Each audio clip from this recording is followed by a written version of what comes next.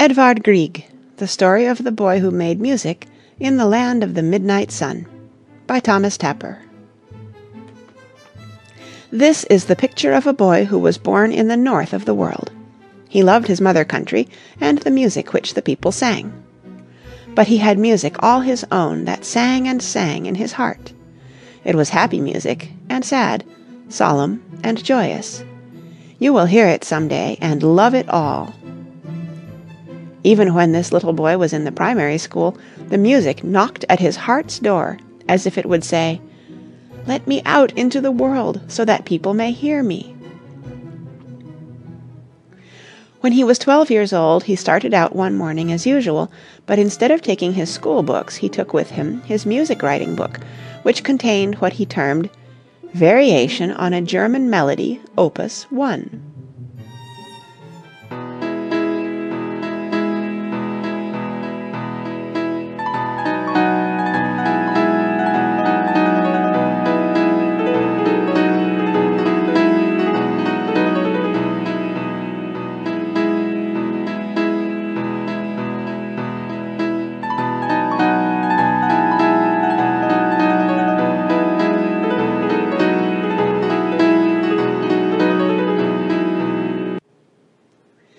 Can you not imagine how proud he must have been of his Opus 1?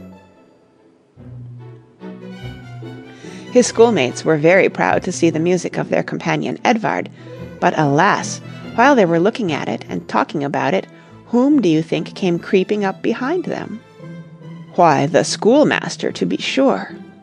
He gave little Edvard a rough shaking up, and told him how severely he would be punished if ever again he brought such nonsense to school. Poor old schoolmaster! He did not know what Edvard Grieg would one day mean to the land and people of Norway. For Edvard loved not only the music that kept singing in him, but he loved Norway and all its people. Do you think anyone could help loving such mountains as these? And here's a photo of a beautiful Norwegian mountain scene. But all the grown-up folks of Edvard's world did not call his music rubbish. His mother loved music and played beautifully. It was from her that Edvard had his first lessons, just as Mendelssohn was first taught by his mother. Then one day something wonderful happened. A great violinist, Ole Bull by name, visited the Grieg family in the country. He was so kind to the little composer that the boy just loved him. Ole Bull had traveled the world over playing the violin. He looked over Edvard's compositions and made the boy play them to him. You can see him nodding his head in pleasure as he listens. His fine eyes are lighted up. He tells the boy composer that his music is quite good, but that there is a lot for him to learn yet, so he must study earnestly and make many sacrifices. Then Ole Bull sits down and talks with Father and Mother Grieg. It is a serious talk, as one can see. Finally, when the talk is finished, Ole Bull takes the wondering boy by the hand and says to him, "You are going to Leipzig to study and become a fine musician." So Edvard Grieg left his home city, Bergen, its mountains, its fjords, its people, his father and mother, and traveled south, through Norway, across the water, and into Germany. No doubt he was a lonesome boy. Life had become serious all at once, and there was much to be done. It was all strange and new. Instead of hills and the waters of the fjords, there were tall, dark houses, gloomy streets, and such a lot of hurrying people. But he soon grew used to it all, and was busy as could be with lessons in piano and harmony. Just as in the earlier days in school, so in Leipzig, Edvard wrote music as it sounded in his heart. In the harmony lessons he could not make himself write plain chords to the bass, which was given him as an exercise. He wrote the light, airy, lovely, fanciful tunes and rhythms that were singing within him. And just like the schoolmaster at home, the harmony teacher shouted at him, saying, "No, that is all wrong." His harmony teacher was E.F. Richter. But you remember that Ole Bull understood the boy's music, while here in Leipzig there were many who understood it too. Bit by bit, Edvard made friends who loved to listen to his pieces. One of them was Niels Gade, a fine musician in Denmark, who was a friend of Schumann's, who, one time, wrote a northern song on the letters on Gade's name. It begins like this.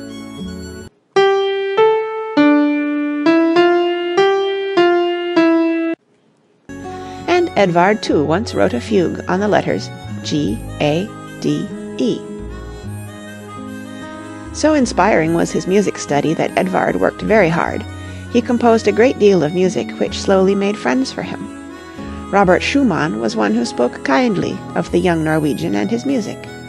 And so he grew and improved. Because he was true to his talent, he made many friends, not only in Leipzig, but throughout Europe, as we shall see.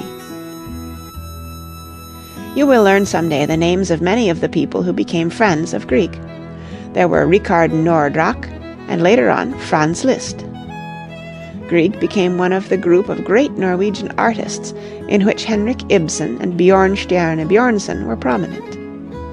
Indeed, Grieg wrote the music to Ibsen's Peer Gynt. One of the great pleasures of Grieg's life was Bjørnson's patriotic poem to his own music. One day Grieg showed Gade a composition called In Autumn, which Gade did not like. "It's too Norwegian," he said. This pleased Grieg, although Gade told him to go home and write something better. He was nearly as rough as Grieg's schoolmaster. But one day later, a prize was offered in Sweden for an orchestral composition. Grieg's In Autumn won the prize, and Gade was one of the judges. We wonder if he forgot about it. Grieg married his cousin, Mina Hagerup, to whom he dedicated his famous song, I Love Thee. But the mother of his bride did not think highly of him. "He is a nobody," she said, "who writes music that no one cares to listen to." But people were beginning to listen. After a concert in Christiania, entirely of Norwegian music, the government gave Grieg a small pension, and he went to Rome. Here he had a fine meeting with Liszt, who asked Grieg to play. Then Liszt took Grieg's manuscript and played it at sight, to his great delight. When Grieg bade goodbye to Liszt, the famous pianist said to him, "Keep on, you have talent and ability. Do not let anyone discourage or frighten you." So sensitive was Grieg about music writing that he never allowed anyone to watch him. So he had a little house built in the mountains where he could work at his leisure. This he called his tune house. There was only one room, and it was for all the world like a little playhouse that children have. In it was his piano, and often when he was playing, the Norwegian peasants used to group themselves outside the door, sometimes joining in the singing, and then again dancing to their delightful folk tunes and dances. Here are some pictures of Grieg as he looked in later years. As a boy in Leipzig, he worked too hard, and sickness made it necessary for him to return home. From this sickness he never fully recovered. All his life he was frail, and unable to endure severe tasks. In appearance, Grieg was short and rather bent in figure. His hands were thin, but fine and strong for the piano, although one of them had been crushed in an accident. His eyes were deep blue. They looked straight at you, and were full of life and kindness. Grieg was merry of nature, a lovely companion, full of fun and company. Sometimes, however, he was sad and melancholy, like his own music. Some day you will learn the names of many of his compositions, and among them you will love such pieces as The Birds, In Springtime, Arietta, the Peer Gynt music, the Piano Sonata, the Piano and Violin Sonata, and lots of lively Norwegian dances and tunes. Indeed, he has composed many compositions which you will number among your favorite pieces. Three great names stand out more than all others in the musical history of Scandinavia. You have learned two, Edvard Grieg and Ole Bull. The other is Jenny Lind, known as the Swedish Nightingale, who was loved not only for her wonderful voice, but for her kindness and noble nature. She was born at Stockholm in 1820 and died in England in 1887. In Sweden to this day Jenny Lind is a great national personage. The people look upon her as we would on Washington, Irving, Lincoln, or Longfellow. She was very beautiful. Here is her picture. Some facts about Edvard Grieg. When you have read this page and the next, make a story about Grieg's life. Write it in your own words. 1. Grieg was born June 15, 1843, near Bergen, Norway. 2. His father's ancestors were Scotch folk who went to Norway after the Battle of Culloden in 1745. 3. It was Grieg's mother who gave him his first lessons. 4. One of his best friends, and one who did much for him, was Ole Bull, the great violinist. 5. Grieg studied at the Leipzig Conservatory. 6. His teachers were Moscheles, Hauptmann, who liked his music, Richter, and Papperitz. 7. Sir Arthur Sullivan, who composed the opera Pinafore, was one of Grieg's fellow students at Leipzig. Dudley Buck, the American composer, was there at the same time. 8. Among Grieg's friends were Gade, Nordraak, Ibsen, Bjørnson, and Svensson. 9. He married his cousin, Mina Hagerup, who was a fine singer. 10. Grieg composed for the piano, voice, violin, and for the orchestra. 11. Grieg wrote music to Ibsen's Peer Gynt at the poet's request. 12.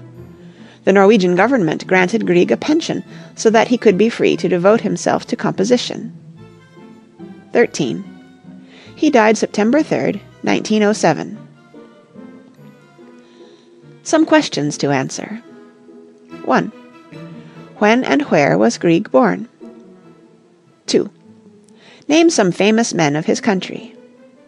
3. Who was his first teacher? 4. Through whose advice did he go to the conservatory at Leipzig? 5. What Danish composer gave Grieg good advice about his compositions? 6. Who were some of Grieg's teachers? 7. What composition by Grieg was given first prize in the contest in Sweden? 8. What famous song did Grieg dedicate to Mina Hagerup? 9. Tell about Grieg's visit to Liszt in Rome. 10. Name as many of his compositions as you can. How many have you heard? 11. Tell what you know about Grieg's personal appearance. 12. When did Grieg die? How old was he? 13. Who was Jenny Lind? End of Edvard Grieg, the story of the boy who made music in the land of the midnight sun.